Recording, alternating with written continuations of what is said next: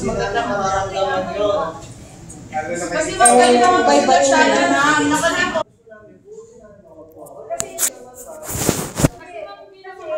the initial purpose for the cash fund is yung kanina na, di ba, pinaliwanag namin yung reason. And ang usapan doon, makukuha ninyo once we separate from the company. Di ba yun naman yung inaasahan ninyo? Dumating lang yung dole-dole na to. Now, there are other things that came into your mind because of this dole mandate. Pero before that, you were all right with the cash fund deduction, right? And you were expecting to get that money when you separate from the company. Now that there is this new law, nagkat na kayo ng mga ibang idea. So we're giving it back to you. Ma'am, hindi na naman dahil po sa dole na lumabas siya. Kasi ma'am, may number din po kami sa mga kasama namin na nag-resign, na kulang po na ibalik sa kanila, plus ang tagal po bago i-release sa kanila. Paano na kulang? Wala kami kulang na nagsabi, ma'am. Wala kami, sana nag-react sila sa akin. And before, Joel. sino? Wala lang pa po. Si Joel. Ilang mas bago nakuha? Ano? 2 to 3 months ang competition, ang process ng basket natin.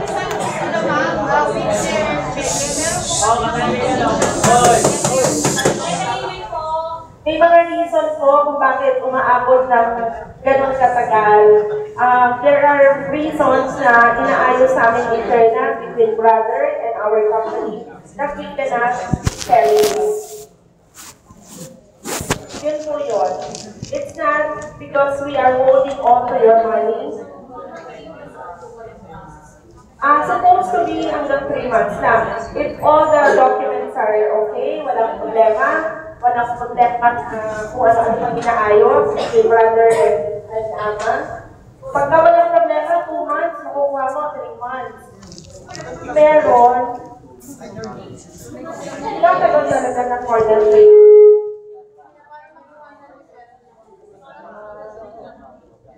Anong reason? Bakit tumagal?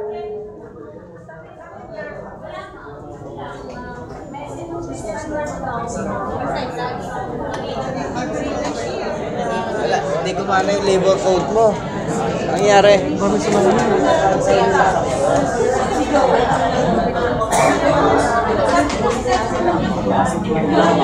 Oo, kasi isa siya madaming inaasikaso, diba? Kaya na. As a practice, hindi mo kayo matagal dito sa amin. As a practice, wala po kami nililingis na back pay ng December.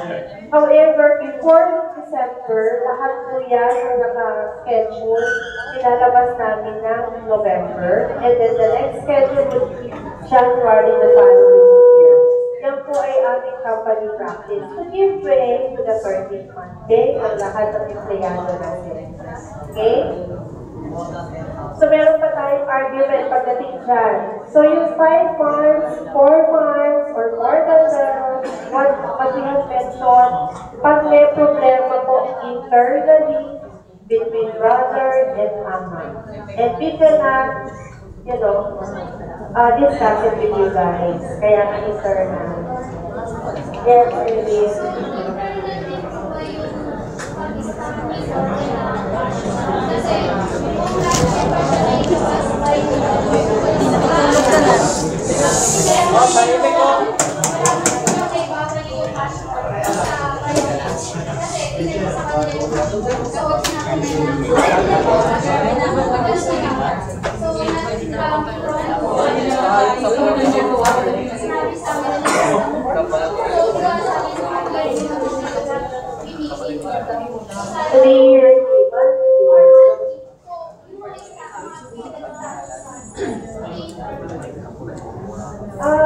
Kasi syempre, di ba, parang I know that hindi naman porket kailangan namin kayo. You have all the rights, all the information that we are getting. Tama o mali?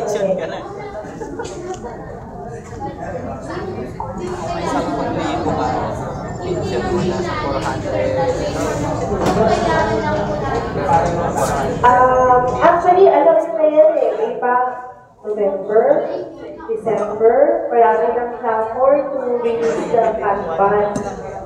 We had several meetings with the management team brother, and part of the agenda is the cash bond.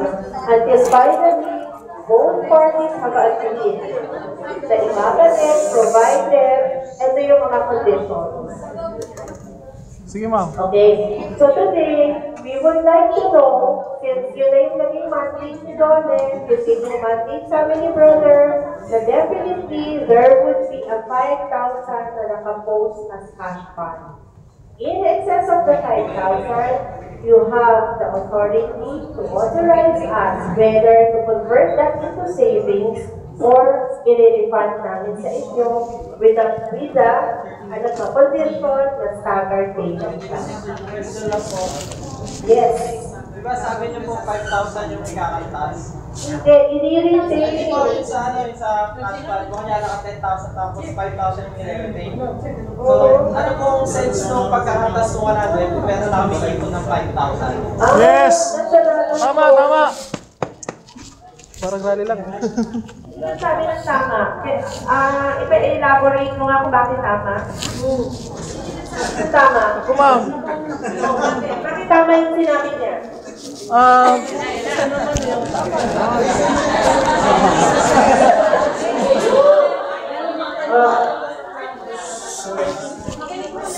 Agree po ako doon sa sabi ni Wayne.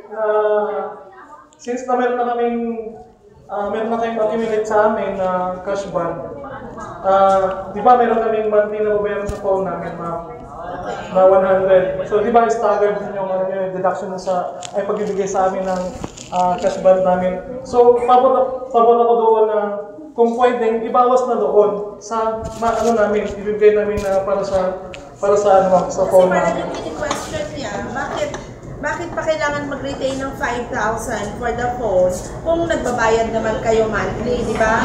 Yun yung question niya? Yes. Sorry ma'am, siguro nagkamali lang po ako ng pag-intindi. Pero para sa akin ma'am, pwedeng, in my opinion ma'am, pwedeng ganun po ang mangyari po sa ano, na di ba meron tayong may cash fund na po kami. Instead na mag-deduct pa po kayo ng ano lang sa amin. So doon na lang ibabawas ng sa band na ibabalik ko sa amin. Since na 2 years din po yun, di ba, yung pagbabalik sa amin. And then 2 years din po yung lock-in namin sa phone. So kung pwede po sana na ganun po ang mangyari. So parang gusto mo mangyari, wala nang deduction. No? Yes ma'am, exactly. Hindi nyo na rin makukuha yung 5,000 yung... Ganun lang yun. Hindi niya rin makukuha yung 5,000. Ano yung purpose ng 5,000 na ano? Yung cash bond? What's that purpose? Hindi ma'am, it's my own opinion ma'am. So Hindi ko Mali naiintindihan mo. Tutulungan ko lang, ma'am. Ibig sabihin niya kasi, di ba, may kaltas kami ng 100. And then may memorandum of agreement na pipirma kami. Yes. So in case na itatakas namin tong telepono na to, o pag pag nawala o nag-decide kami, pwede kaming kasuhan o liable kami para itugisin ng batas. Criminal Diba? liability. Yun po. So ibig sabihin, syempre, sino ba naman tao na gustong makakulong o makakasuhan dahil sa simpleng cellphone lang? yes. Diba? So, parang ang ano po doon, parang hindi na nga uubra o parang sa amin, opinion lang po namin na parang hindi na kailangan ng cash ban na 5,000 para sa cellphone na ito na binabayaran naman natin, na may pinirmahan tayong kontrata, na pwede tayong kasuhan.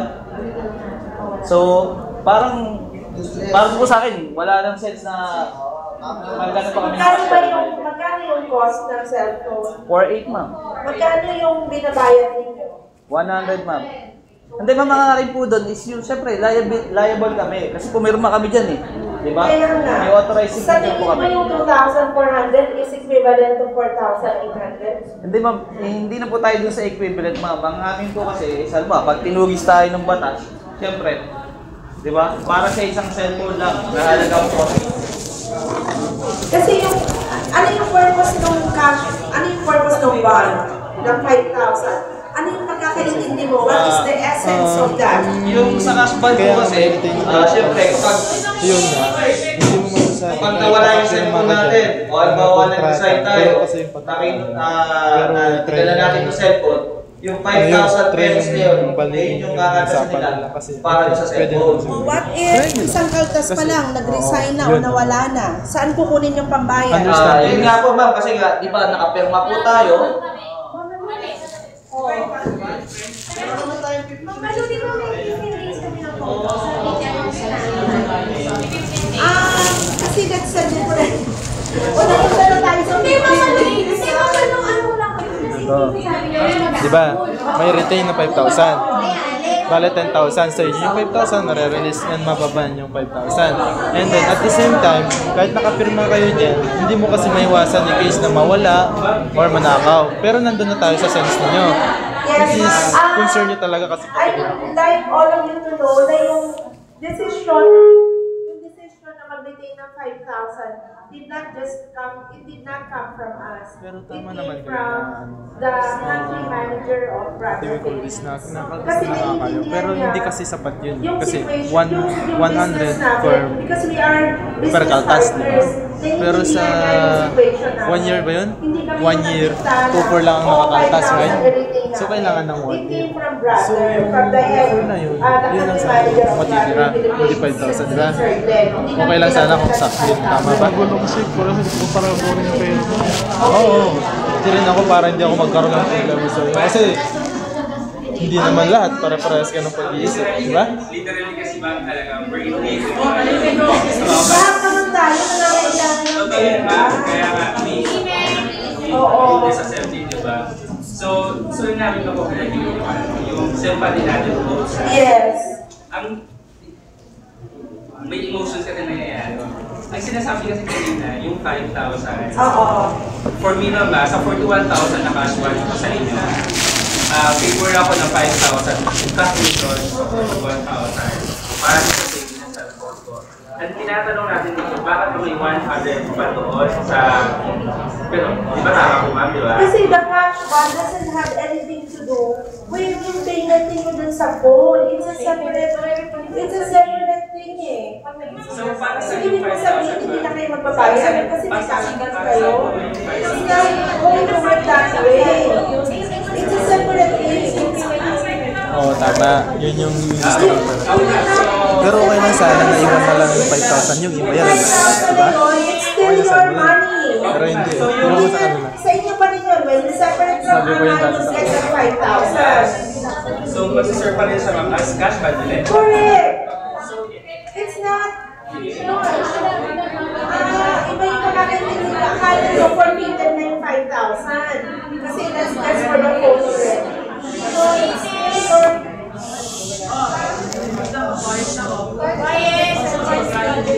Kasi nga, the last time we talked to Sir Jen asked us kung kukunin ba namin lahat kung anong meron kung kami namin ba niya.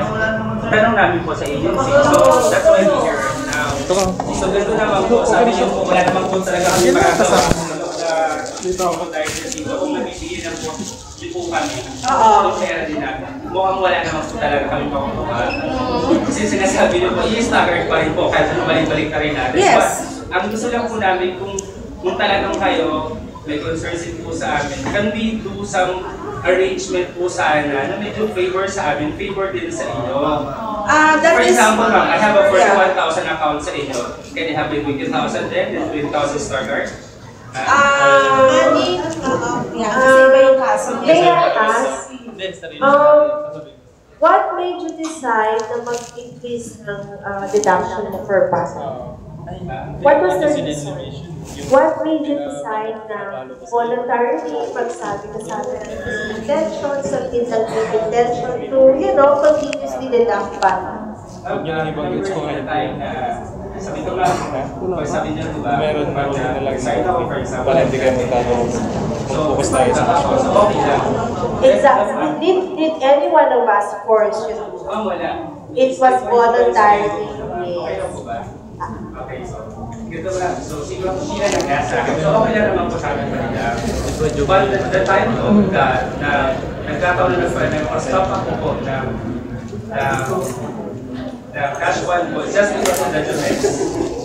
So, for that, parang hindi ako nag-reliable for the deduction po ng cash one po. For that, claim the Jomex one, for the 10,000, na kailangan. Tapos ang questions pa for that, sabi ko nga, remember the last time, sabi ko kasi the last time, ma'am, why do you need to process 2 months nung the best fund ko? Kailangan ko yung pera. So for that, anong silbi ng cash ban? Napakaling cash ban ko sa iyo. Hindi niyo ako support. Dito ba? Natagal ko na sa company. Yes, ganito yan. I understand your sentiment, man. Kasi katulad ng sinabi ni Ma'am Des, lahat tayo nangangailangan ng pera. Okay? Alam natin yung sentiments nyo and we feel your sentiments. For one, manage the best has nothing to do with your cash fund. Ako. Klaro kami dyan, kapag nag-a-apply kayo ng loan forgiveness, lagi namin sinasabi ko, nothing to do with your cash fund. Bakit? Kasi kung gano'n ang gusto namin, we could have revised yung